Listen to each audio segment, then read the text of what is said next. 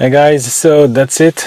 I just arrived with the sunset. So that was a shorter day than the previous ones, but I'm happy to finally be home. Let's sum up a bit the trip. First, distance was 4,490 kilometers. I consumed a total of 623 kilowatt hours. And the average consumption was 13.9 kilowatt hours per 100 kilometer, or 139 watt hours per kilometers for Tesla drivers. So that was quite low because it was full on summer. The weather conditions were pretty good. That distance is actually very similar to the one I did 2 years ago with the BMW i3 when I drove from Ireland to Corsica and north of Italy and Switzerland and Germany.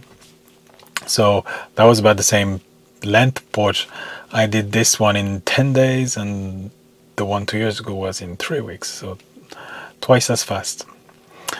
I did a total of 24 charges, so that's around 190 kilometers in average per charge. But of course, some charges were just top-ups, or some, so it was not necessarily full charges, obviously. So you can say that probably, considering the range of the car, I could have done maybe 15 if I did normal full charges from 10 to 100%.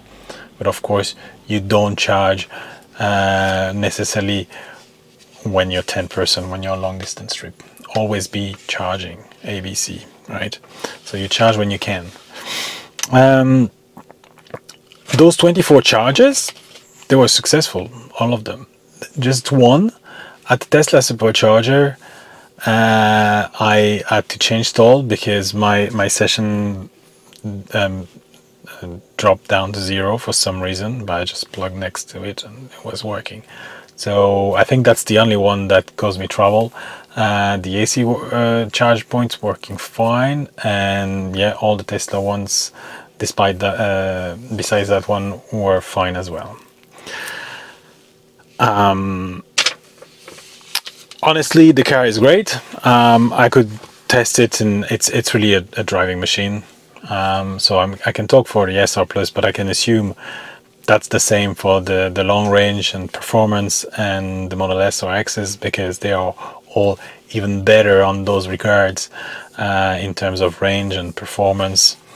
The comfort was good. I was really happy in this car. The efficiency is amazing. I mean, 13.9, and I did motorway half of the time, so that was really good. Didn't get any issue. Just my washer is a bit low now. I've got a little warning there since earlier today, but that's it. So I was really pleased with the car. I mean, almost 4,500 kilometers. I don't feel especially tired after this trip. Yes, I am a bit, but that was fine. That's fine. I had a couple of issues with the car, of course. The how do you call those sudden brakings there? They happen. They still happen. I thought they were gone, but you're in autopilot and suddenly your car is braking out of the blue, seeing something.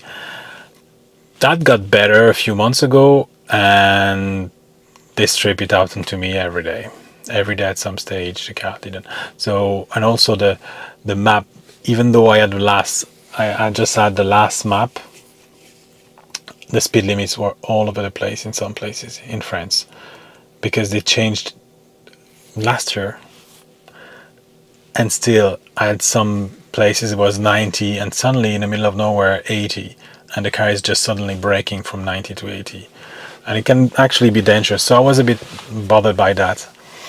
I got the bug on the screen.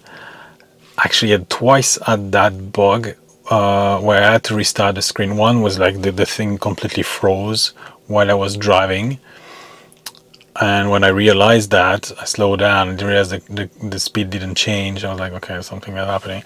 And I turned my indicator to pull off the road, and the indicator was not even blinking. I mean, the sound was not working. I don't know if I was actually blinking outside, but that was a bit annoying.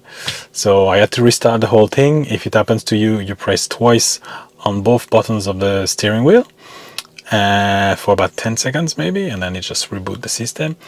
It is said that it just affects the display.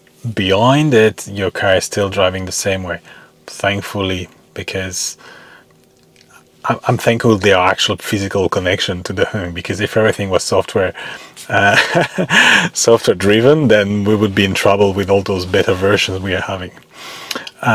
So yeah, that was so I got that another time actually. When I arrived in the night I arrived in Budapest, I could see that there was some trouble with I could see a bit of a lag on the display, and when I actually maybe a few kilometers before, I was driving by night in Budapest there, and I could see the map didn't update because I wanted the image to update and zoom in, and the car didn't zoom in, so I just could see just the navigation on nowhere. So I just had this indication of 200 meters, 500 meters, but I couldn't see the map. And actually it was frozen. The internet connection didn't work, and everything started to freeze. The speed was still okay, and then when I reversed to do parallel parking, the camera image popped up, but the window popped up, but it was a black screen. And then I realized, wait a minute, I should see something behind me. So at that point I was like, okay, I need to do a restart. So yeah, it happened to me twice. That didn't happen to me with the previous Model 3, so I don't know. Tesla is improving all the time their cars. Sometimes they're not improvements, but maybe as well because this one is China made versus the previous one US made. Maybe they are using different components, and maybe those components are not as performant. Maybe it's hardware 3, I think, on those. That's the name of the hardware packages, but maybe some are not just as performant as the previous ones. I don't know. Or maybe the software only. I don't know. But anyway, it didn't bother me in the previous one, and this one it did twice during the last few days. For the rest, I really enjoyed the premium connectivity. I took that as an option, but it's just €10 per month, and for such a long trip, totally worth it. I like to see the view of the satellite view of Google. I think it's nice if you're traveling around, you see how the roads are. It could help navigation because, of course, you don't have this lane 3D thing that shows the lane, which lane you have to go and things like this, like you have in a TomTom, and it just showed the arrows, kind of old style. So I think it's not really good on a car. So at least the image of the satellite image help to represent yourself. So I like that. I like that for this. And of course, I'm a big Spotify user, so the fact to have this app integrated for me is a big plus. So yeah, so I recommend that definitely if you are going on a long distance trip, definitely worth it. So the last thing I wanted to say is regarding the length of the trip. It was obviously a very long trip. The point was to do a long drive. I went to Geneva and Budapest to see friends of mine, of course, but it was also about the driving experience and how to drive a long range EV on a long distance trip.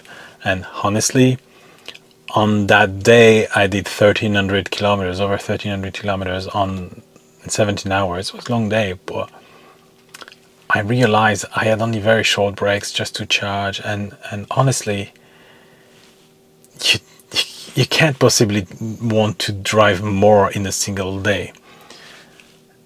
Whether it's electric or not, it's just too much already. It's just pushing the limits of the human, because it's a lot of kilometers, and you realize that the EVs have gone to a point where the cars are fine.